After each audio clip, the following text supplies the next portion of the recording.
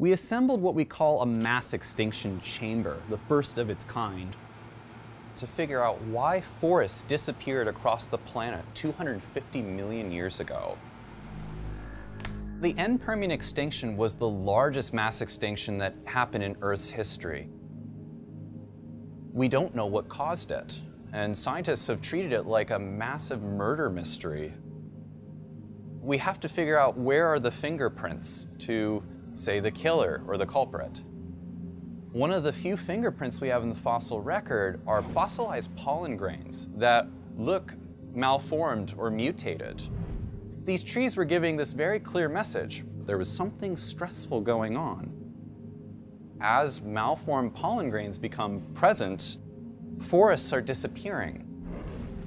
For our experiment, we took miniature bonsai conifers and exposed them to 12 times the amount of radiation experienced from the sun today for 2 months. Volcanologists and geologists had found that there were many large volcanoes erupting during the time of the extinction, releasing atmospheric pollutants that may have weakened the planet's ozone layer, which may have induced higher UV radiation.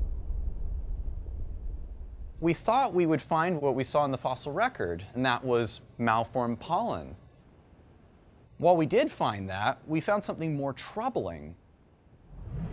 It wasn't just that the pollen grains were messed up, it was that the actual seeds could never be produced to start with. Just because we have a few malformed pollen grains doesn't necessarily mean that there's anything wrong with the forest. But if they can't produce eggs and they can't produce seeds, the tree is basically walking dead evolutionarily. It can survive, but it can't leave offspring behind to continue leaving a healthy forest for the future. So we were seeing forest-wide sterility. So after we did this experiment for about 2 months, we brought trees back outside in the summer to see what would happen. Did they actually regain their ability to produce eggs and seeds? We didn't know. Well, it turned out the next year that many of the trees were able to produce seeds again.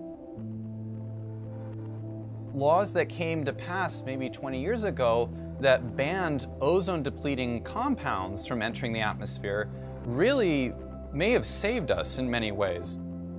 It really showed that we can make a difference if we all basically come together, look at the science, and try and problem solve. And it's this same sort of logic that may be able to help us with climate change today.